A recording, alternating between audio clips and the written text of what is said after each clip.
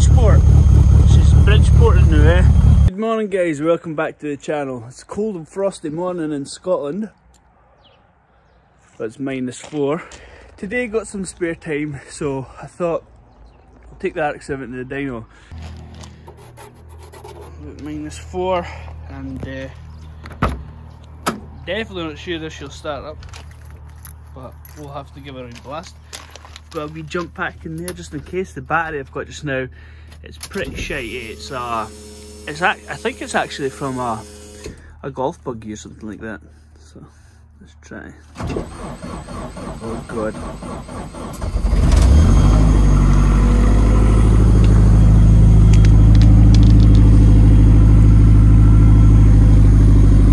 Well, she started, so that's good. Gonna let her warm up. Bridgeport. She's Bridgeport now, eh?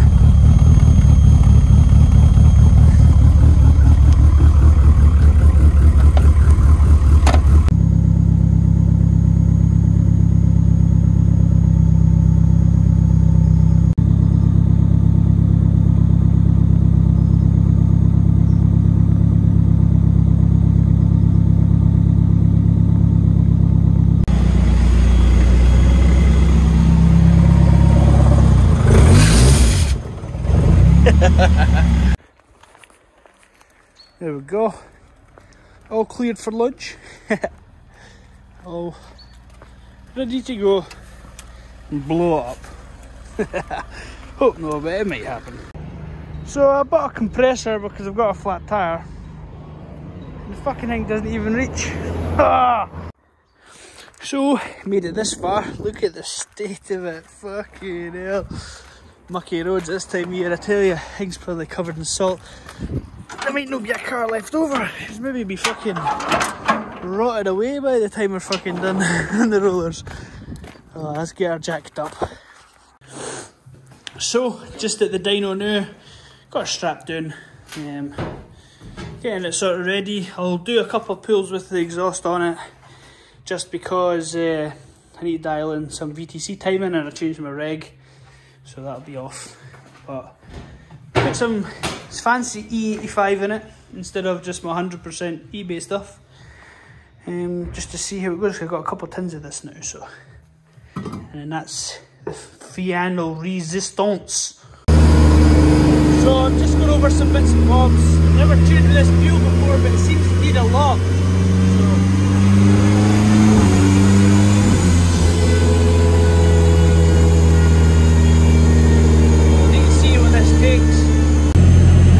For the very first pull, we'll see how it goes with this fuel.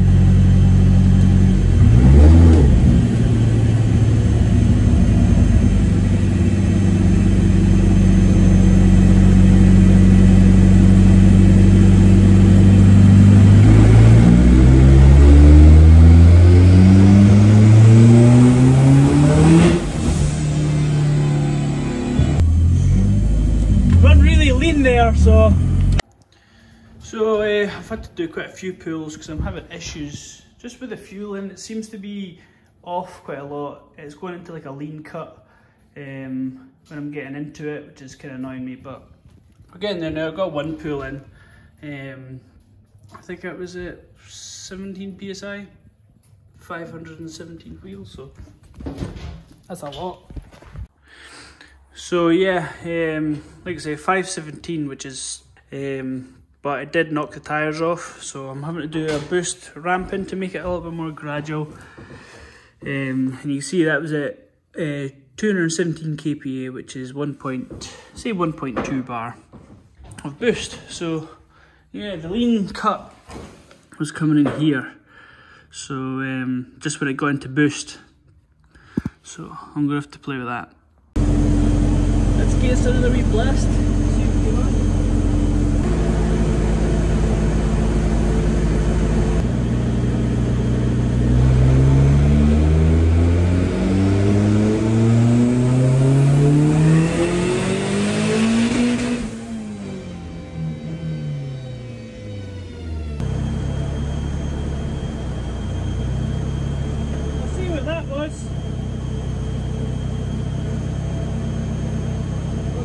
cut again?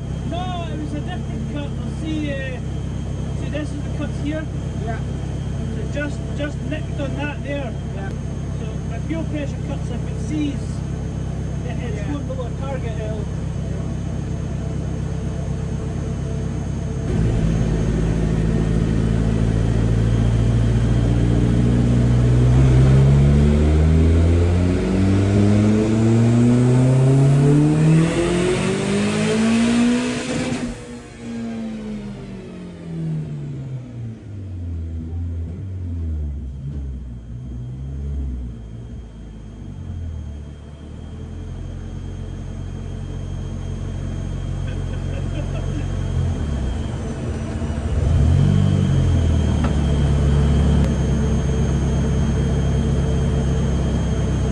Eject the G red to the max. I think we're maybe at a fuel pump. Aye, then it peaks off. Yeah. So, I mean, this pump's quite good until about 90 psi. So I can get another 10, 15 psi out of like. You want me to put a bar of fuel pressure onto it? Yeah. You've got a bit of pump. Yeah. That's at 540.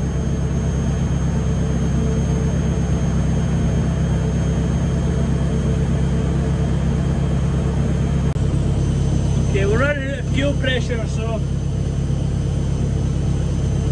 probably have to call it short. These flips here are probably spark, maybe. Yeah, too much fuel. Yeah. So what I'll do is I'll up the boost. You'll what? Up the boost. No. You'll drop the boost, which will drop the fuel in, which will make better combustion. Yeah. Right up the boost, burn it then you can. I could up the boost, but the ejector's at 105%. Yeah. Little taps. So now actually lowering the boost to try and see if we can get rid of the misfire up top, because she's blowing out the spark or something. So the fuel pump's running way out, so we've got an issue there. We need to sort that out. Another fuel pump, probably. Let's give this a try. See if we get on with it anyway.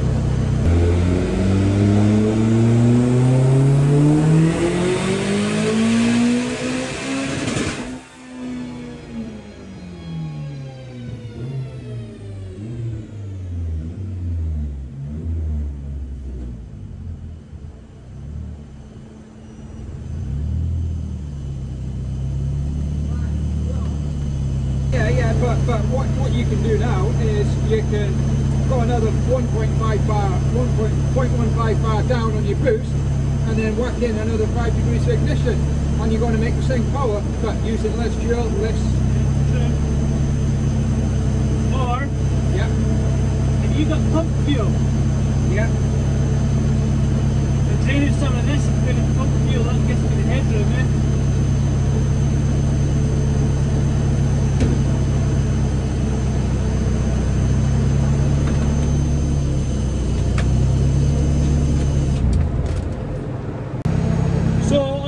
Fuel now to see if we can get some more headroom out of the system. I'm not going to push it far, but we'll see how she does anyway.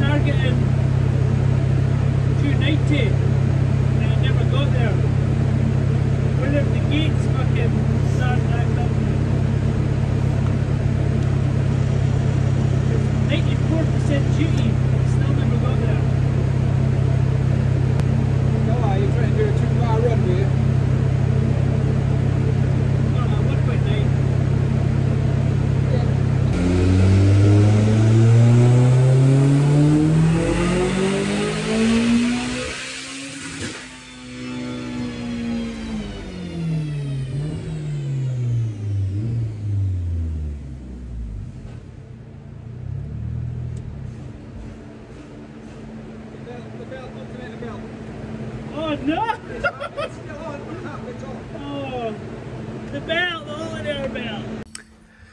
Right, so I'm just going to stop there. To be honest, I was just trying to see if I could get some sort of, you know, higher boost pulls, but unfortunately, the pump can't keep up with ethanol. So I need another fuel pump, and when I put the pump fuel in, I started having issues with wastegate. So even pulling 94% duty, it was only making 1.6 bar. So yeah, but we got some good results anyway. So highest one on track was 632 wheel. Or 215, and these ones here, the later on ones, this was the low boost, 1.2 bar. I think this was 1.6, 1.7 bar. So never even got to 2 bar, but it made way more power than I was expecting. So yeah, so we're around about 700 horse. The crank, which is good. The car would do a lot more if it could run properly, and it has done. So I think the pump's getting weaker. Yeah. On the actual street or road, I run 1.9 bar, so and on the track 1.9 bar. So I'm not really sure, you know, why I got these failure points just now. Well, I do know, obviously, trying out a new fuel. So I obviously just underestimated how much extra fuel the pump was going to have to demand, and obviously basically it's gotten hot. So. Yeah, but the car is still alive, so this is obviously a pro. I've got a few things to work on. I'm going to go for a bigger fuel setup in the back, as in pumps and that, and yeah, make sure she can take E85, and we'll come back and we'll turn the boost up and we'll see what she can make. So on the way home now, back up the house. Car's still alive, thankfully, but to be honest, the car made way more power than I thought it was going to make at that boost, so I'm very happy with that. I thought it was going to have to be way over 2 bar to make 700 horsepower, but it made 700 horsepower at 1.7, so I'm very, very happy with that. But I'm a bit disappointed at the same time, because I had in my mind I was going to boost it to 2.5 bar the day, so I didn't get there, obviously, because the fuel pump started weakening on me. I've actually noticed when I had the car running, the relief valve on the pump was relieving its fuel pressure, so I don't know why. It shouldn't have been. You only should do that as a safety thing, so I'll change up the fuel setup anyway. As for wastegate, I'll pull it apart and try and figure out why. Like, it was 95% duty, and it was only making like 1.6 bar at the end, so that's why some of my pulls at the end were less. But yeah, it makes a lot more power on ethanol than it does on pump fuel, so around about 55 wheel horsepower, probably like 70 brake horsepower at the same boost on ethanol. So but to be honest, it wasn't really about massive power pulls. It was just trying to play with tuning and, you know, try and see where my angles were for my VTC.